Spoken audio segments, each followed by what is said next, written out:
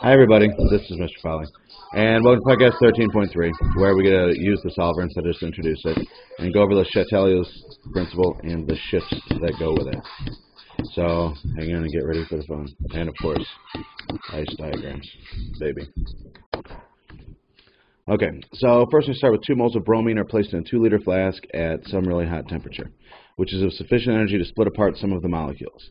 If Kc equals blah at this temperature, what are the equilibrium concentration of the bromine molecules and atoms? So this starts up by saying Br2 is placed in a container and some of them split apart, which would give you Br plus Br.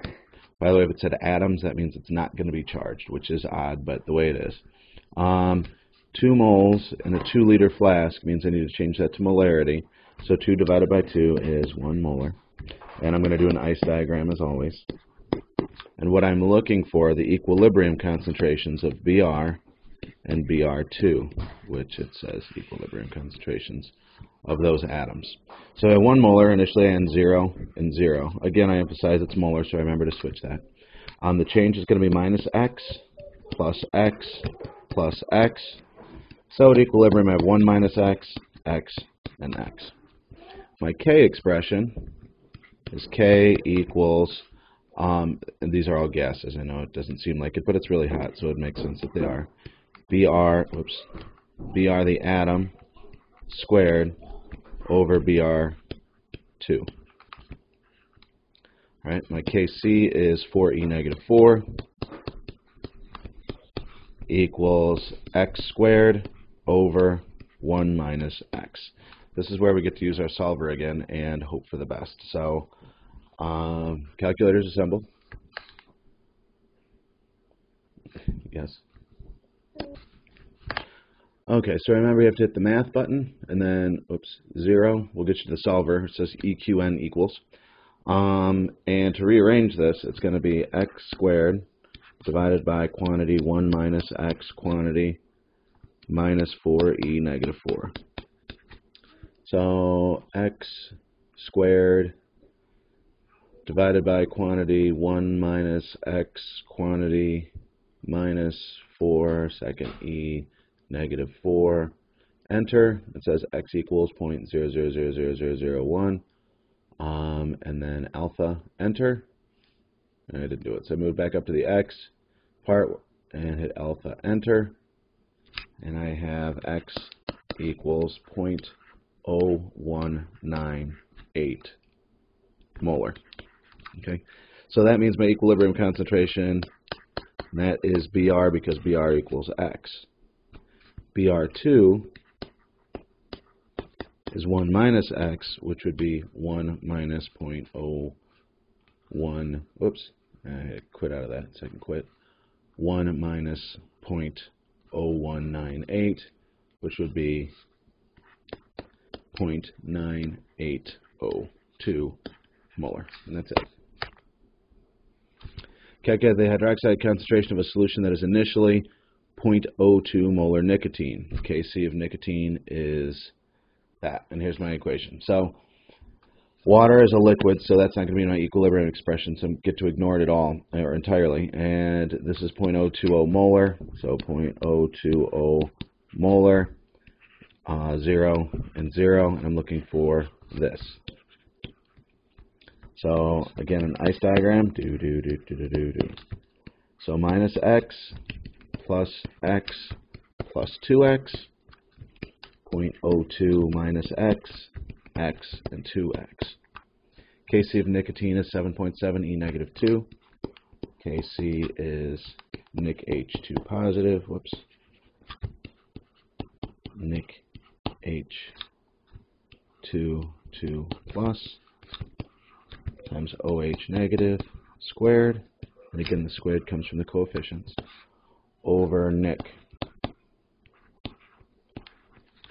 and 7e negative 7, 7.7, wow, 7.7e negative 17 equals x times 2x quantity squared over 0.02 minus x. Now when you look at this ugly little beastie, you'll be glad you have the solver, and you should be thinking that now. So what I would put into my solver would be x times 2x quantity squared over quantity 0.02 minus x quantity minus 7.7 e negative 17. So clear that bad boy off, and then I have to get back to my solver again. Math 0 x times x times quantity 2x quantity squared. Remember that squaring the 2, people forget to make that a 4. I know you know 2 squared is 4, but still. Divided by quantity 0.02 minus x and quantity minus 7.7 second e negative 17. And I type that into my x instead of typing it into my equation. So I have to do it all over again. X times quantity 2x, hopefully quantity squared faster this time, divided by quantity 0.02 minus x quantity minus 7.7 second e negative 17, enter. X equals 0.001, enter. Go back up to that x thing, alpha, enter. And I have 7.727, but I'd be a fool if I put that down. I need to scroll all the way down to the end to see that it is e negative 7. Okay, so use your right arrow to go all the way down there. You saw the 7.27, and that mathematically makes this dumb. You can have a negative molarity of something. So if it ever is a number above 1, you have to scroll all the way to the right to get that. And that equals x. The hydroxide ion concentration is 2 times that, so hydroxide equals, I guess quit. 2 times 7.27 second e negative 7, which is 1.45, whoops, e negative 6 molar. And don't do all that and forget a molar. Okay, the Chatelier's principle. When a stress is placed on a system in equilibrium, the system will adjust so as to relieve that stress, meaning go to equilibrium. Go directly to equilibrium. Do not pass go. If you're not at equilibrium, you're on your way there.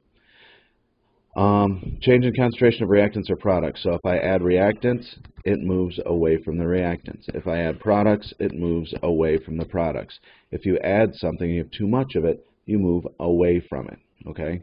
So if I give you a whole bunch of money, you will go away from having a whole bunch of money by spending your money. If you run out of money, so if you, this said change, so I did the adding. If you run out of money, which means that you lose all your money or spend it, what you do is you work to get more money. So you work harder, you work more hours, you get more, whatever it is to get more money. You spend less. Change in volume or pressure, and this is for gases only. Volume and pressure only affects gases. Change in temperature acts like a reactant or product. We've seen before where we write heat plus reactants yields products. Thank you, Maura. All right. Adding a noble gas does nothing. Partial pressures are not effective. So let's look at these. Responses to stress. If I have 3 hydrogen plus nitrogen yields 2 NH3, it's in equilibrium. If I change the concentration, if I add H2, I'll have too much H2. So adding H2 will make it shift. I have too much away from H2 to products. If I add N2, it will shift, away from N2. Because you have too much of it, so you shift away from it, which again would be 2 products in this case. If I remove NH3, so if I remove NH3, I don't have enough NH3. So the NH3 one for part B, if I remove NH3, I respond to replace NH3 by shifting to the product side. Now this does not mean we always shift to the products. How do you remove NH3? You can do a side reaction, or you can do some separation techniques like distillation and stuff like that. Precipitation is the most common way to remove it. If I change volume or pressure, so if I change volume or pressure, I look at gases. Okay. So if I increase the volume, equilibrium will respond to fill that volume by shifting to more gases. Now, gases are based on the coefficient. So this side has 2 gases, and this side has 4 gases. So if I increase the volume, I will shift to the left because that will fill the empty space that's created. If you increase the volume, you've created empty space. To fill that space, you shift to the side with more gases. If you increase the pressure, that means you have too many particles, right, for equilibrium.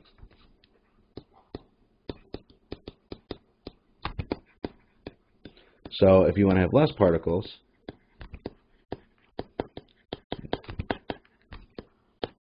you shift to the side with less gas. Okay? So the right-hand side has less gas, so for this one you'll shift to the right. Okay. If I add helium, it has no change because no effect on gases in the reaction. Because remember that they're noble, and according to the ideal gas law, the particles themselves don't take up any space. So no effect on gases, so no shift. And that's a tricky one AP will have to throw at you. Let's look at another response to stress. Change in temperature. So if delta H is negative 92, we know that's exothermic, so heat's going to be a product. So right away I put plus 92 kilojoules on my product side. So if I change the temperature, increase the temperature, you would treat heat as a reactant or a product. So if I increase the temperature, I would have too much heat on the right-hand side. Heat is on the right. I've added heat on the right-hand side. It will shift left, right? It'll shift away from the heat. So if you increase the temperature, shift away from heat.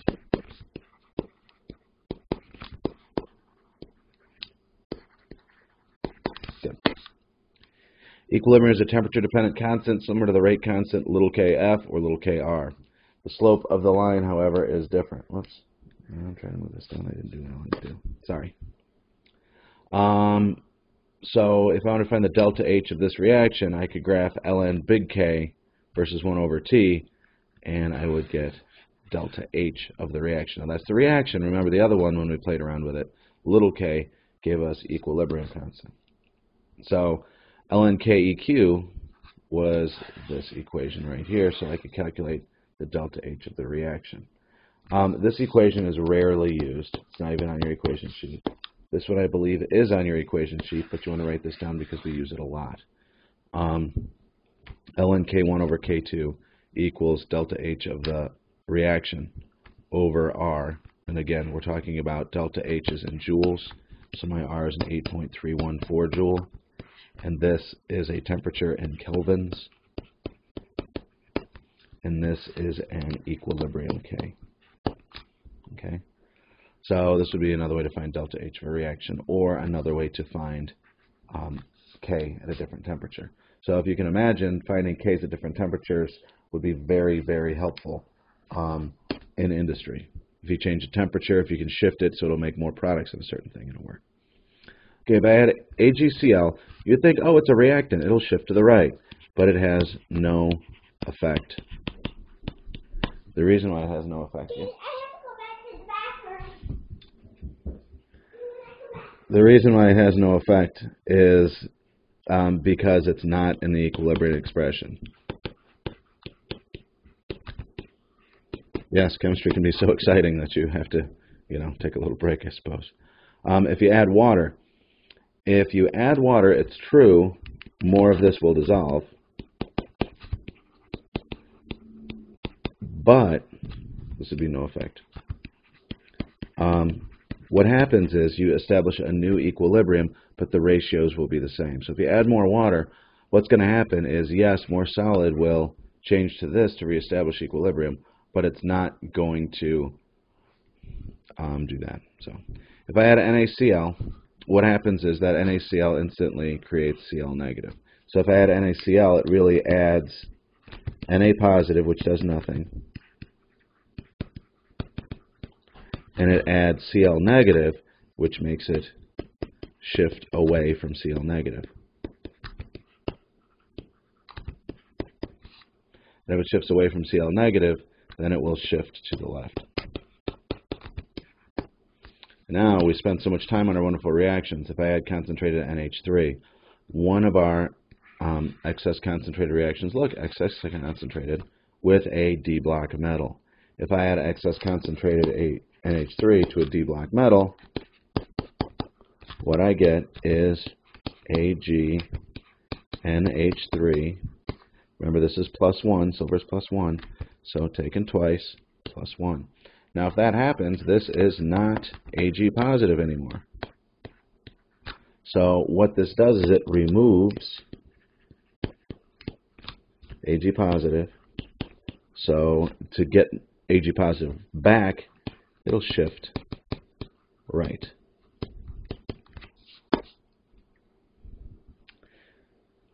Okay, so observe value of K for the ammonia synthesis reaction as a function of temperature. Find delta H of the reaction. So if I have these temperatures in kelvins, and I have these Ks, remember my equation for this was ln K1 over K2 equals, this is the one I told you to write down, delta H over R times quantity 1 over T2 minus 1 over T1. All right. So we only need 2 data points, so we can pick any ones that we want to do. I would prefer to pick the top 2 just so my mind doesn't wander. So I'll call this 1 and call this 2. So ln of 500, quantity 500 over, that's not a gallon. I'll even change my color, that was so bad. So I'll start over here, ln of K1, which is 90, over 3 equals delta H, which is what I'm looking for, over 8.314 times, and I'm going to set this up over here, 1 over T2, which is 600, minus 1 over T1, which is 500, whoops, and that's it. I guess I don't need 2 parentheses there. And then I would do the math. This is already going long, so I'm going to hit pause and put it in my calculator and see what I get. Okay, when I ran through this in my calculator, I did not check my answer, but I had delta H equals negative 84.832 joules, which would be negative 84.8 kilojoules, which seems reasonable for a delta H. Yay, review. Solver rules, doesn't it though? Oh man, isn't that nice? Add a stress, shift to relieve it. Remember, if you add away, remove toward. And then the other thing that's very important is solids do not shift equilibrium, because it's not an equilibrium expression. Sorry again, we're over 15, but you know what? It's been a wonderfully happy learning podcast, and someone got so excited they had to go to the bathroom. And you have to learn that the ice diagram is the best thing in all. Have a good one. Bye.